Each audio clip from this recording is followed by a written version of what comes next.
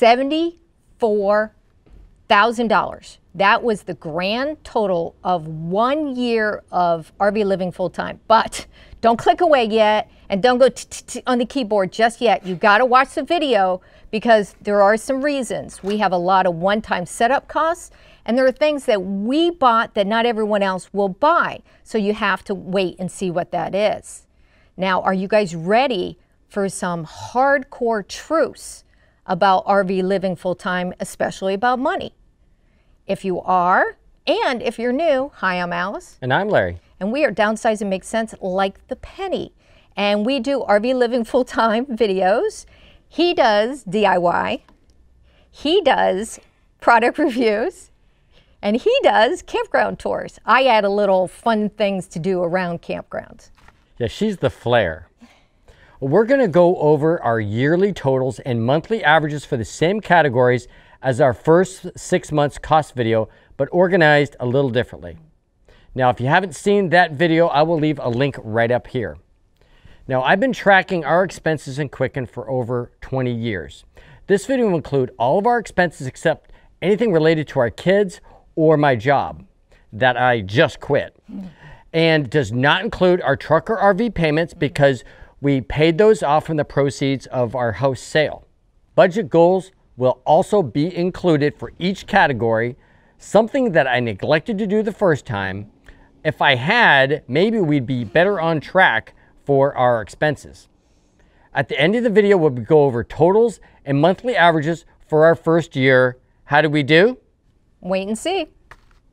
Okay, now we're going to get straight to some of the numbers, and we're going to go through some of these pretty quickly, especially this next group. Okay, so first of all, groceries. We spent $10,770 over the year, which averaged about $900 a month, which is very similar to what we were when we were in Sticks and Bricks. Yeah, I mean, what we eat, that's not going to change, so.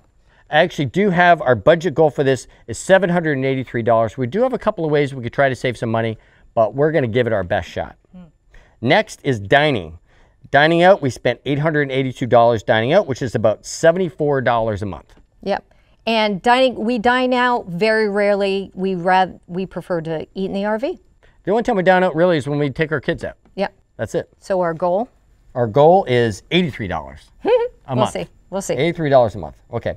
Subscriptions. Now this is just all of our subscriptions. Seems like everything is a subscription these days, but it's, you know, it's all of our LastPass and our Quicken and all, you know, all that stuff that you need subscriptions for. And we spent $1,180 or about $98 a month on our subscriptions.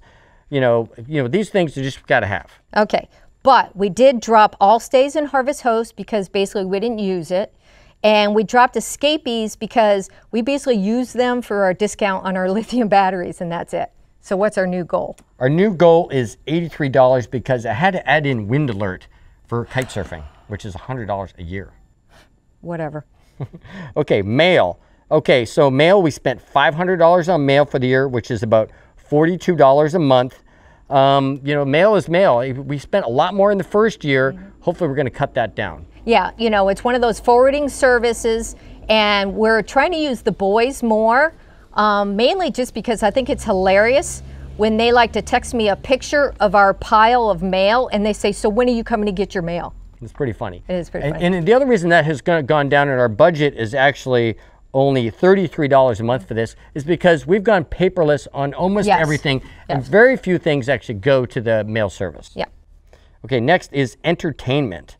Okay, so we spent $964 for the year on entertainment, about $80 a month. Okay, now a lot of this I blame on Niagara, and when we were in Canada for a few months, that's our fault. We were pretty new and we were still kind of vacationing, so I know that's going to go down because the type of what do we do for entertainment? Our entertainment is biking and hiking and canoeing, basically being outdoors, which mostly is free. Yeah, so our new goal? Our new goal is, let's see here, $50 a month.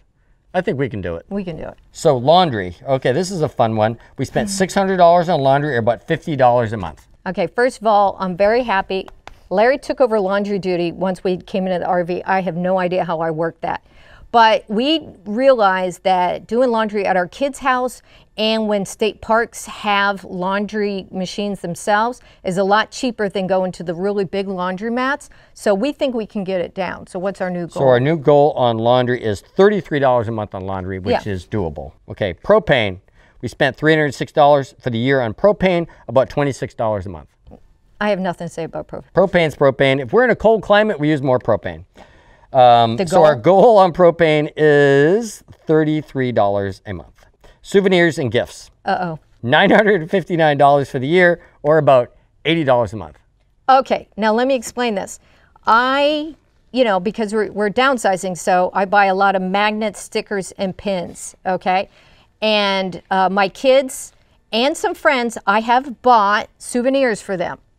So I'm not giving up my magnet stickers and hiker pins, so I guess you guys out there are not getting souvenirs anymore. Yeah, because our budget's only $50 a month. So I'm going to hold you to your magnet and stickers and pin budget, $50 a month. When you go over, we're cutting you off. Okay. Okay. Household items. This is just like a miscellaneous category, just a bunch of crap that we had to buy that we couldn't fit in a category. It ends up $834 for the entire year, which is about $70 a month. Yeah, that's not really going to change. So yeah, so our budget is $70 a month. It's just stuff that just didn't fit in any other categories. Yep. Okay. RV and truck maintenance and repairs. This is a big one. $2,052 or about $171 a month. Okay, but the regular maintenance, you explained the regular maintenance. So, I have to get fuel filters changed on the truck, obviously oil changes, rotation of the tires, axle service on the RV. That's your basic maintenance stuff. Okay, but why it went up is because one, our bumper broke, so we had to have a new bumper. It had to be welded. So, that's unexpected. You saw that leaf spring video. We broke a leaf spring, so we put the other three on, and I still, I'm upset with Lippert for giving us a defective leaf spring, but they gave us 4 free leaf springs, so I love you back. So, and then we had Ram. We had a really expensive Ram dually, and one of the tires was defective. So we had to replace two tires. Two tires. Stuff happens. And that's why we have a budget of $125 a month for this category. Because stuff like this is going to happen again. Hopefully we'll just be like the maintenance stuff and we won't have any of those crazy repairs, even though they do make fun videos. I don't know about fun. Yeah. Camping fees. We spent $7,955 or about $663 a month on just camping fees. Okay, so this needs explanation. We are 1,000 Trail members. We have the camping pass with the southeastern zone. Couple problems. We're in Canada for a few months. In Ontario, there's no 1,000 Trails, so we're not saving money there. Plus, their provincial parks are like state parks, but even more expensive. And then we had this problem with our leaf spring, if you saw that video, and we lost a week of free 1,000 Trail and spent an extra week at a state park. And we're in Florida during the winter, so good luck getting into 1,000 Trails and Encores then. So we have stayed at a lot of state parks, which is fine for us because we love them. And when it comes down to it, like $700 a month for rent, including utilities and water, and being able to be at these amazing places, I mean, I think it's worth $700 a month in rent, / mortgage. I think we actually did pretty good on this one for our first year. We love state parks and provincial parks, and those are a little bit more expensive. Our goal, our budget for this is $617 a month, which is just a little bit less than we average for the year. But, we're not going to, change that too much. We really love those state parks. Yeah. Medical. Okay. $2,845 or $237 a month. Okay. So there is some big changes there. Larry, if you saw his I Quit video, we lost our super special, awesome healthcare plan.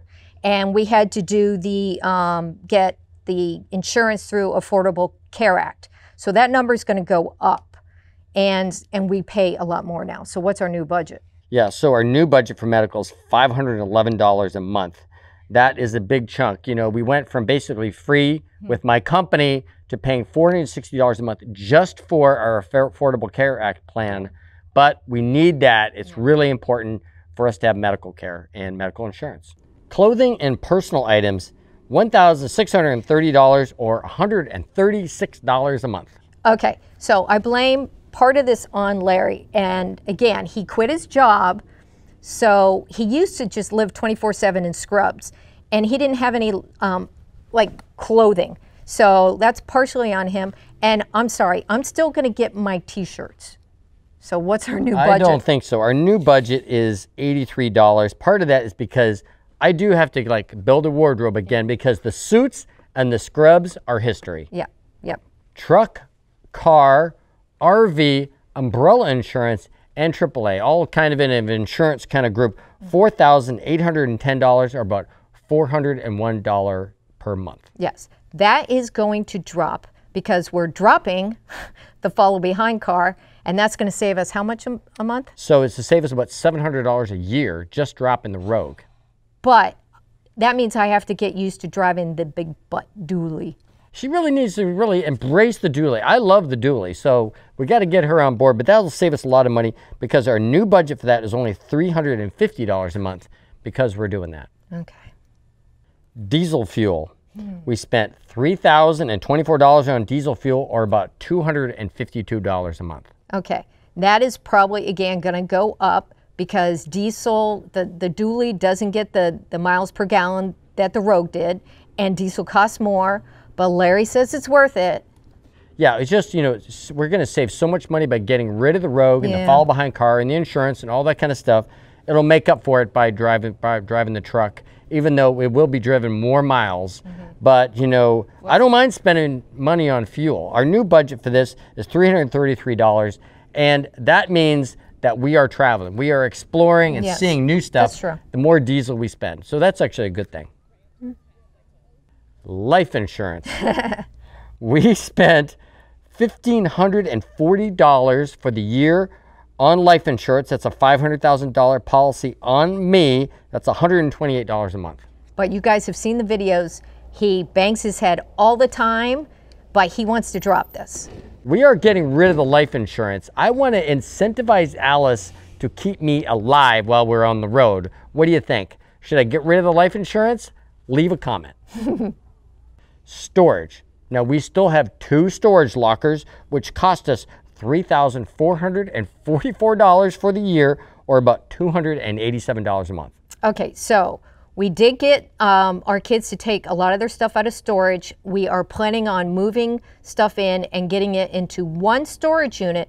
Now, why do we still have 1 storage unit? We plan on someday having a home base, and we don't have anyone that'll let us keep our stuff at their place. So if you know, we're going to always have at least 1 storage locker until we do get back into home base again. Yeah. So our budget for that is $200 a month. That's getting it down to 1 storage unit. Yep. The dogs. Okay. We spent $1,489 on the dogs, or about $124 a month.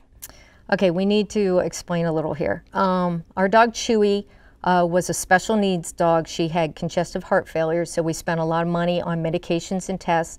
And this is the first time we've talked about this on camera. Chewy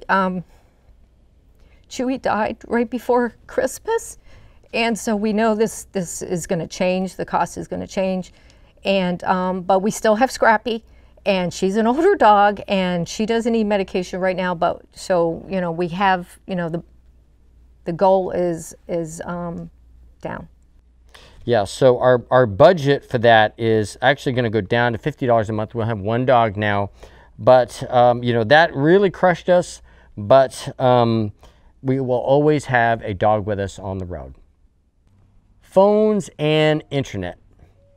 $3,620, or about $302 a month for the 2 iPhones that we have, and an internet plan for the RV. So we had a big change with that because AT&T limited our unlimited plan. So Larry got some new super system, and he's going to have to do a video about that. Yeah, so we really like having rock solid internet. We used to have just a hotspot and it was really weak, it was a pain. So now I have a new router with an expensive $140 a month internet plan, but it's something we need for the YouTube channel. And let's face it, we like to stream. Yeah, so what's our new? So the new goal is $365 a month for our phones and our internet. But we need it. So we're gonna have a total here now. The remaining things are one-time purchases, YouTube and solar, which most people are not gonna have. So if you're looking at this lifestyle and kind of get an idea of what you're gonna spend, we spent $49,404 or about $4,117 per month. But we definitely want to get that down. And again, we're living, you know, a certain lifestyle, and not everyone is going to live this lifestyle, but I think we really want to get it down to like $3,000 a month, don't we? Well, our goal is $3,800 for the next year, but I think long term, I really like to be at like that $3,500 mark. So that's our goal. I think we can do it. We can do it. Yeah. If we just buy less t-shirts. So now we've gotten to the category, which is RV one-time purchases, our solar project, and YouTube. These are expenses that most people won't have, but we wanted to include all the money that we spent throughout the year, so we've kind of grouped it all into one category. Because Larry counts every penny. And that penny, add up all those pennies, this category alone, $25,242 or $21.04 per month. But explain. Okay, so a lot of this is big purchases that we needed, like the Roll-In Lock, $1,500. We spent $1,000 on a new router for the internet to have rock solid internet. You know, we got a new Blue Boy and a ladder and a Microware Easy Start. I mean, I could go on and on about the things that we had to add to the RV to make it fit us and this lifestyle. Now, in addition to that, we got YouTube. We spent about $7,000 on YouTube after we subtracted what we made from YouTube. And our goal for YouTube is for that to sustain itself from now. We're not going to spend any more money on YouTube unless the money coming in from YouTube kind of pays for it. But the main thing is, you know, $11,000 on solar, and then the Micro Air Easy Start. Now for us, we haven't boondocked yet, and everyone thinks you don't need solar and lithium unless you boondock, and that's not true. Because we dry camped in the Everglades, if you saw that video, and we are so glad that we had solar, lithium, and the Micro Air Easy Start, because we were able to run the air conditioner for a few hours. You know, it's mid-80s in February in the middle of the Everglades, so it's not just for boondocking. Right. So some of the stuff, everybody will make these own choices. That's what will be included at the end. So it's choices that we made, and you will maybe make different choices, but you will have to spend some money to make this, you know, RV fit your lifestyle and the way that you want to travel. So that's why the number at the beginning of this video was $74,000, because it was $25,000 plus for stuff that we bought that was one time, like setup costs that not everyone's going to have. Larry counts every penny, and I mean every penny. That's a good thing and a bad thing, but really knowing your costs and having a budget is crucial. And making these videos pushes us to do that. And remember, at least $25,000 was spent on one-time setup costs that not everyone will want, and we did it when Larry still had a full-time job. Now, I'm really glad that we do these cost videos. It forces us to examine our expenses closely. Whether you're living in sticks and bricks, planning a future full-time RV life, or already doing it, you need to know where you stand with your income, your expenses, and your savings. Now, we'll do another cost video like this in about 6 months. Hopefully, we'll have made some real progress in getting those expenses closer to where they need to be. Now, are you planning a full-time RV lifestyle or already doing it? Please share your stories and experience of how you track and control your expenses and how much it costs to live full-time in an RV in the comments. You can also leave a comment on our Facebook and Instagram pages. Now, if you like this type of content, full-time RV lifestyle, RV DIY projects, campground tours, please consider subscribing to our channel by clicking this link down here. Now, we'll also leave a link for our first month's 6 months video up here for you to check out next. And remember, downsizing still makes sense, like the penny.